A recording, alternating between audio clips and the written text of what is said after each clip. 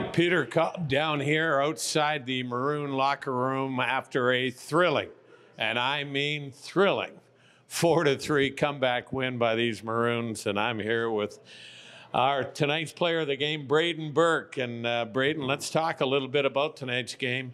I mean, the St. Mary's Lincolns come rolling into town. They score 28 seconds into this game. It's 1-0, and then it's 2-0, and then it's 2-1, and then it's 3-1. But at the start of the third period, the Maroon power play tonight was incredible, 4 for 4. You scored the goal, power play goal at the start of the third period to cut that lead to 3-2. Walk us through that goal. Oh, yeah, I just got a great pass from our captain, Blaine Bassick, and just hammered it home. Didn't even know I scored, and kind of just played it off like I scored. Well, that was a beauty. I know that was D to D, and you banged it home, and that made it 3-2. And then you assisted on the tying goal. I think Josh Cleary got that one, and you assisted on that. Talk to us about the tying goal. Yeah, so I had the puck, and, the lane was clogged, so I just gave it to Bass. Bass shot on net, hit off of Josh, and went in, celebrated pretty hard, so that was nice. Absolutely. And then, of course, late in the game, another Maroon power play, and with 1:11 going left to go in the game, and the Maroons went on to an incredible 4-3 victory, and an important victory because the St. Mary's Lincoln folks are just ahead of you guys in the standings. Your record is now back to 500.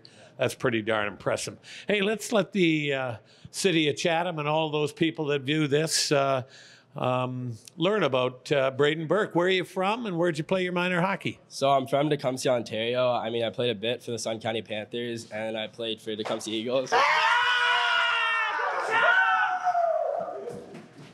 That's one of the great traditions of these post-game interviews. And what I like about it is I don't need to go home and shower, and neither you. You don't need to have it. Good for you for hanging in there with that. But that's how close-knit this hockey club is. You know, everybody cares about everybody else. But so you're at Tecumseh.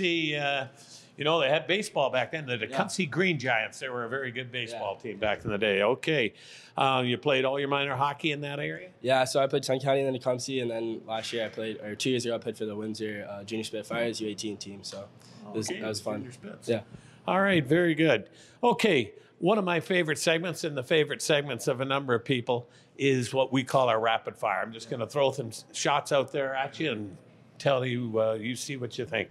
If you could sit down to any meal, what would it be? Maybe what restaurant would you go to, or would it be a home-cooked meal? I'd probably just go with some pizza and then, a milkshake. Can't go wrong with that. So. Oh, what flavor? Probably chocolate. Chocolate, we gotta go. Oreo. Oh, Oreo. Okay. And is there a certain spot around that milkshakes are top-notch that you'd recommend to our audience? Like Dairy Queen? Is that the DQ that goes? I would go Dairy Queen and McDonald's. Can't go wrong with those. But, at home I make my own. So kind of a chef in the kitchen, yeah. You make your... Folks, there you go. Chocolate milkshakes made by Braeden Burke. Look out. I can see it on signs all over the place. Hey, listen, Braeden, what about music? What's your taste in music? Do you have a favorite singer and or band? I'm not too, like focused on one person, but, I just listen to whatever's popping, like rap, I'm a big rap guy, and, got into country the last couple of years, so that was nice, too. Well, last week, Graydon Jones threw out a rapper's name that I'd never heard of. Yeah, he's not too So you guys probably listen to the same type of music, I'm a Harry Chapin guy, a little storytelling class. You don't know who he is. That's okay. I want you to listen to him. You can Spotify him. Tell me what you think. Anyhow, okay, growing up and playing other sports, other than hockey, any other sports catch your eye? Yeah, so, I was a big lacrosse player up until, I'd probably say, grade 9. I just quit when COVID happened. I played soccer, baseball, basketball, played golf, Played it all. Yeah, wow. yeah. You know what? That's and I often found that. I taught school for 30 years, and our hockey players, they always were very exceptional in other sports too. And it always seemed when we had a big volleyball or basketball tournament, those hockey guys were off going to play in a tournament or something. We were behind the 8 ball anyhow. So tell me, what favorite baseball team?